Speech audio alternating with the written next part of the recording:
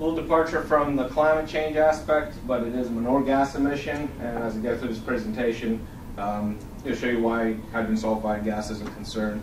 I do have a methane slide just as a brief analysis in there as well. So what I want to do is talk to you about, just introduce gypsum, its uses in agriculture, why we care about hydrogen sulfide, and talk a little bit about a demonstration project that we've completed over the past couple of years in measuring hydrogen sulfide concentrations from manure storages.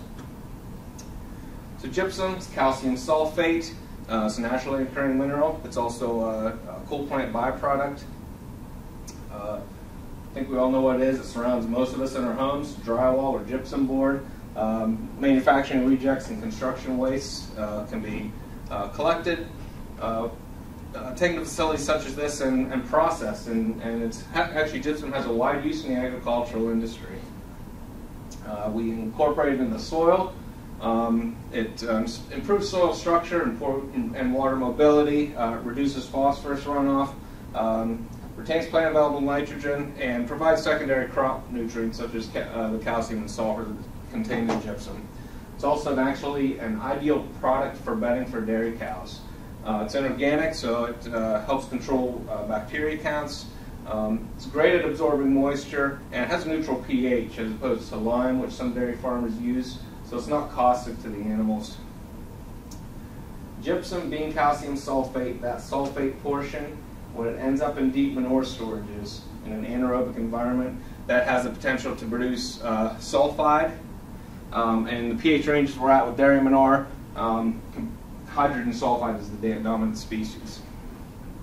Why do we care about hydrogen sulfide gas? It's a very dangerous gas at low concentrations. In general industry, it doesn't like to see exposures over 20 parts per million. It's immediately dangerous to life and health at 100 parts per million. Okay, so again, just a couple numbers to keep in mind as we go through the presentation.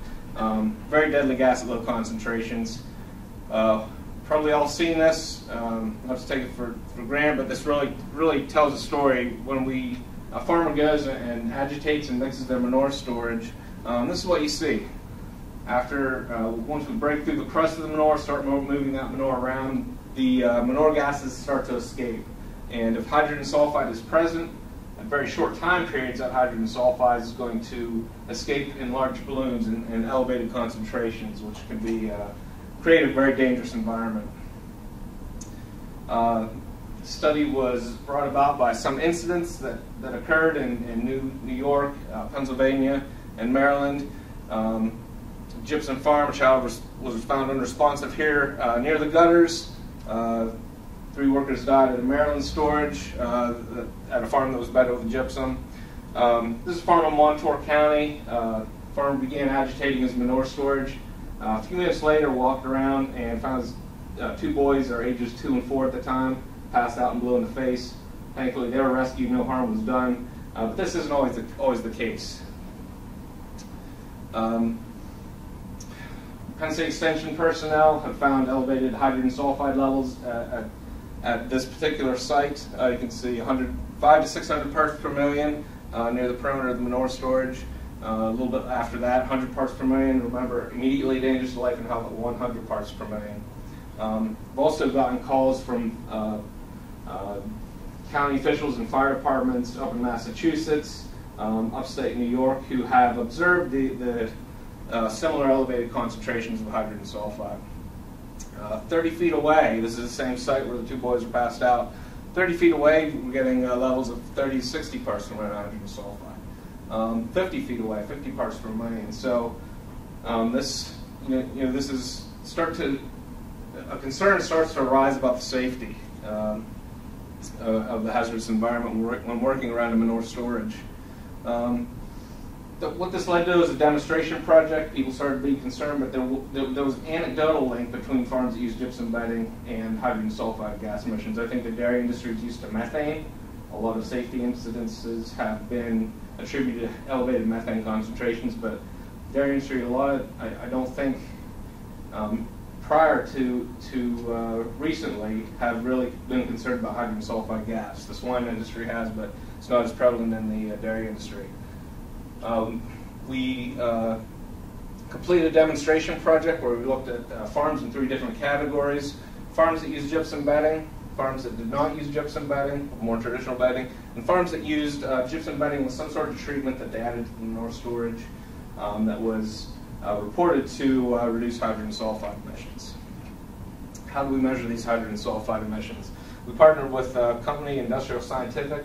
They make portable gas monitors. What I did with these, they donated a fleet of these instruments to us, and I placed them around the perimeter of the storage. Went to 10 different farms in the fall and the spring, and measured hydrogen sulfide emissions during agitation events. We also put a personal meter on the operator during agitation. We also placed a couple meters, 10 meters away from at the downwind direction of the manure storage. Record environmental data, temperature, ambient temperature, wind speed, wind direction. Tried to characterize the manure storage too. We want a kind of full characterization. Not every farm that used gypsum bedding has safety incidents. So we wanted to characterize the manure. Did the manure have a crust over it? If so, how thick was it? What percentage of the manure storage was crusted over? And took samples of the manure, characterized the composition. And we also documented some manure handling practices. Was the manure top-loaded into the long-term storage daily, twice a day? Other farms that I was at had a transfer sump that, a couple times a month from that sump they would transfer over to the long-term storage. Also tried to get an idea of loading inputs, other sulfate sources that might contribute to hydrogen sulfide production, copper sulfate foot baths. Many dairies use these for cows on the way to milking, and distillers' grains are also can be a sulfate source in the diet. Quick look at the, just kind of the raw data. So what we're looking at is farms in 3 different categories: the non-gypsum farms, gypsum farms, farms that had some sort of treatment. A couple things I want to point out with this slide. I set up my instruments prior to agitation, and you can see that I plotted the first 20 minutes. You can see as soon as agitation starts, that's when we start to get some noise. That's when we start to get some elevated hydrogen sulfide concentration. So as soon as we break through that crust, as soon as we start mixing that manure around, that's when we start to see elevated levels. The other thing I think is pretty apparent: non-gypsum farms versus the farms that have gypsum. Non-gypsum farms, I can tell you, it was never above 10 parts per million. As soon as we add gypsum into the mix, that starts to create a potential risk, a potential hazard from what we saw. So through this demonstration project, there is a scientific link there with farms that use gypsum bedding. Okay, important data here. So I needed a way to look at this data. All different farms use different amounts of gypsum bedding. Okay, so what I did was take the first 60 minutes of agitation and added all those hydrogen sulfide concentrations up. So this is a cumulative hydrogen sulfide concentration after 60 minutes. What I was able to do with that is just plot 1 point for each different farm. And I plotted that against gypsum application rate in terms of pounds per cow per day. Pretty clear trend. The more gypsum that's used, the cumulative hydrogen sulfide concentrations increased. These red squares here are the farms that had a treatment that they added into the manure storage pit that was reported to reduce hydrogen sulfide concentrations. Looks like there's a trend here. This was not statistically significant, but I think some more data points. It's hard to get as many farms as go out and measure as many farms as we can. So some more data here I think would go a long way in proving this treatment. I want to point out this farm over here. There's actually 2 data points here. This is a farm that had the highest gypsum application rate. Didn't fall anywhere where we expected. Every time I went to this farm, there was never any crust on the storage. It was a liquid lagoon. What we think was going on there was the hydrogen sulfide was allowed to be released over time because there was no crust. Instead of breaking through the crust, you have these big blooms, a short-term event that will release lots of hydrogen sulfide at one time. My belief is that hydrogen sulfide was allowed to be released over time. So we had a lot less concentrations during the agitation events. The other nice thing to point out is you can see a couple of these. There's 2 points here, a couple points here, 2 points here. This was a fall event and a spring event. So I really have a lot of confidence in our methodology, being able to capture the cumulative hydrogen sulfide emissions. So the other thing that tells me is there wasn't really a seasonal effect on hydrogen sulfide emissions. There wasn't a temperature effect on that. Some observations. This is a farm that we visited 3 different times, 2 fall events and 1 spring event. And talking to the farmer, and 2 of the 3 times I was there, predominantly the wind direction is to the east, represented by the red arrows here, blowing out into an open field over the manure storage. This is actually just last fall. I was out at the farm. Wind direction had completely changed. So I looked at my field notes. Storm had just blown in. Day was overcast. It really changed the wind direction. And what's interesting here is you can really see the difference of a change in wind direction. The 2 times it was about 60, 70 parts per million. Whenever that wind direction changed, it's blowing directly into a heifer barn that's proximate to the manure storage. It's kind of holding back that wind, and the hydrogen sulfide concentrations are not dissipating as readily as if the wind were blowing in an open field. Got over 500 parts per million. Max my meters out. That's as high as I can measure. So potentially dangerous environment here. So wind direction, impeding structures can really affect hydrogen sulfide concentrations. The other set of observations we collected is a personal monitoring device on the operator themselves during the agitation event. This was actually very surprising to me. Despite the elevated concentrations around the perimeter of the manure storage, most of the time farmers were exposed to 10 parts per million or less. This is what we typically found. Hydrogen sulfide is a dense, heavy gas. It's going to sit in low-lying areas. Farmers, when they're elevated off the ground, in a closed cab of their tractor operating the agitator controls, that awareness, that practice really limited their exposure. It was not always the case. There were a few times that we did get elevated exposures on the operators.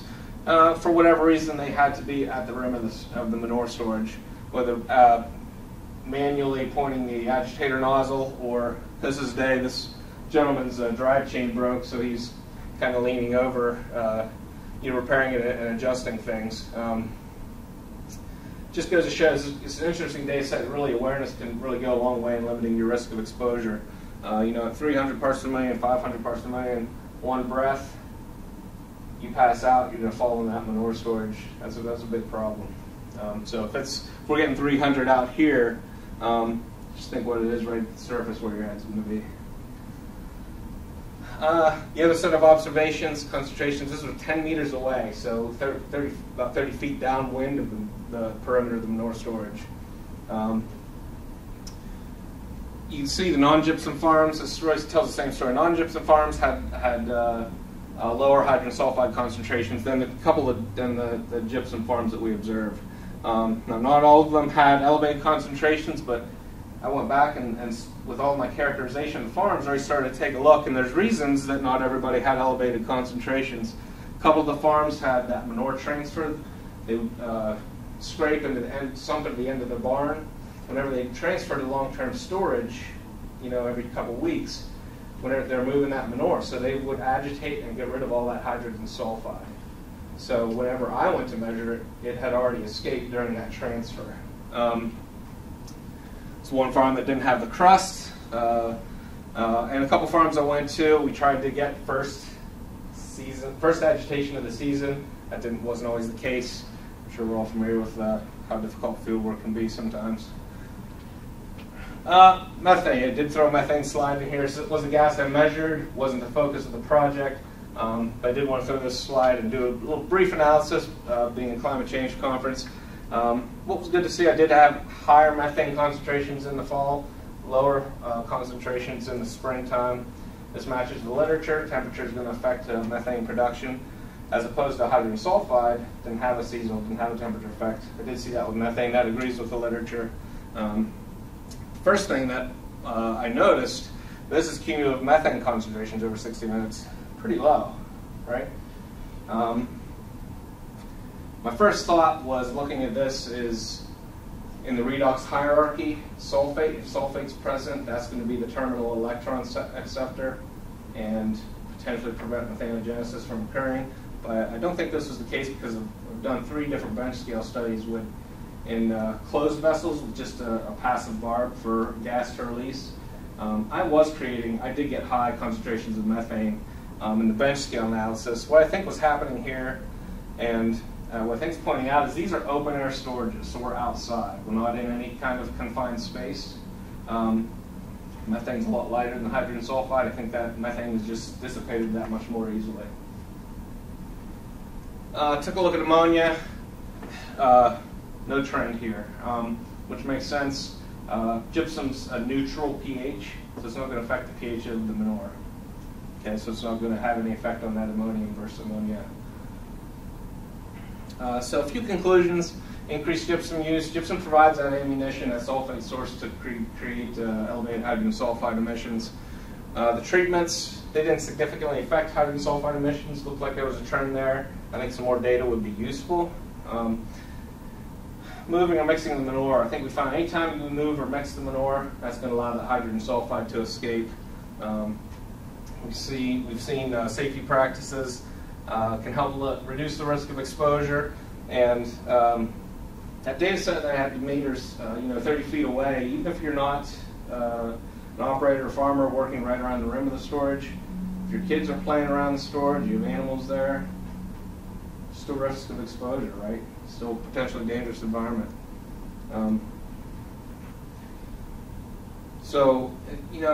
This is really